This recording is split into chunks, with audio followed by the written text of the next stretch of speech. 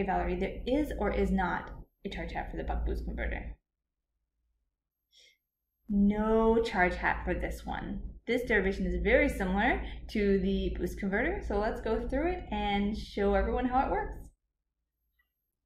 We have the waveforms for the inductor current shown here in the blue, and it's going up and down like the triangle wave we get for an inductor current. And we have the current through the capacitor. And for the calculation, we assume it's average steady state. So the two charges, the charge that goes into the capacitor, so this would be Q1, and the charge that comes out, this would be Q2.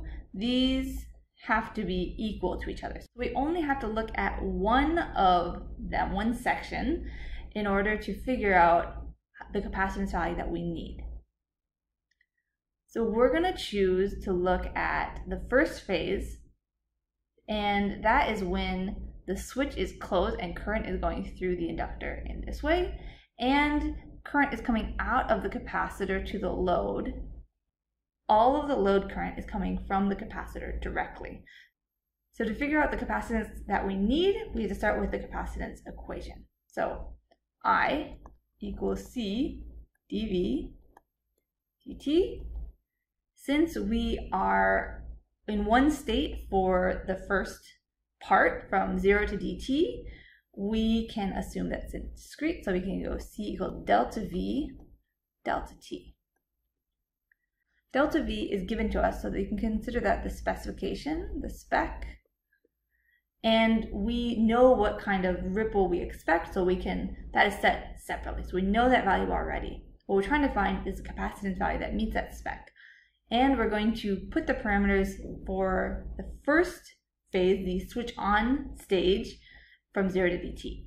So let's rewrite these values. So we know the I is going to be the output current, so it's going to be I out. The capacitor is the value we're looking for. Delta V is given to us. Delta T is going to be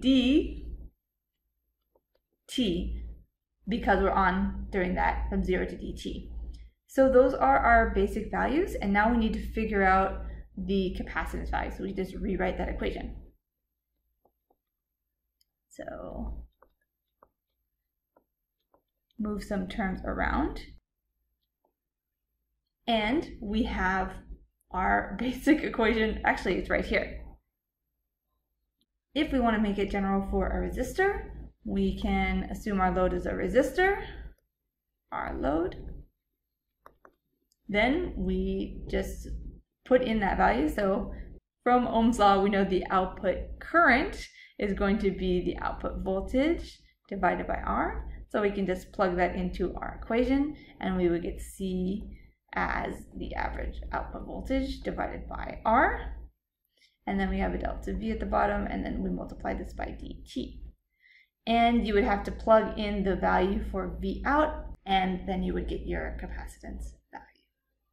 So for the buck-boost converter, we have the output capacitance is going to be based on the output current, the duty ratio and the period, and the ripple that we expect. And if we want to make it more specific to a resistor load, then we can put in the resistance value, and then we need to know the output voltage, and you can calculate that separately and put that in there. So there you go, the buck-boost converter output capacitance.